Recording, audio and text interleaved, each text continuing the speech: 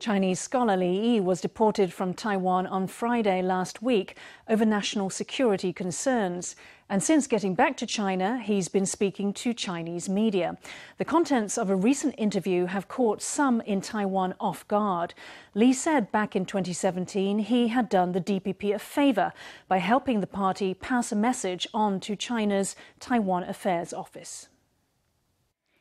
This photo recently posted on social media shows Li at the entrance of the DPP headquarters 2 years ago.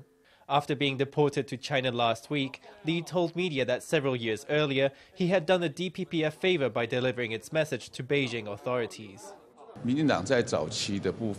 In the earlier days, the DPP had approached all cross-strait visits with a willingness to engage in dialogue. No one thought that he would twist our words like this. Also, we are not certain whether Li had been an advocate for using military force against Taiwan at that point in time. Based on my understanding, it was only recently that he started advocating for forceful unification.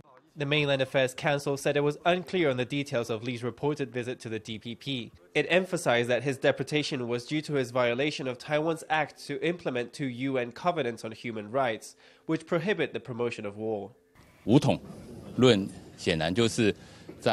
Advocating for annexing Taiwan through military force is promoting war. It would devastate the lives of people on both sides. He was deported to protect our country's safety and the welfare of our citizens. The law was implemented based on the circumstances. For the government to do nothing would have been a dereliction of duty. When asked about the alleged meeting between the DPP and the Chinese scholar in 2017, the Mainland Affairs Council said that reporters would have to go to the DPP for answers.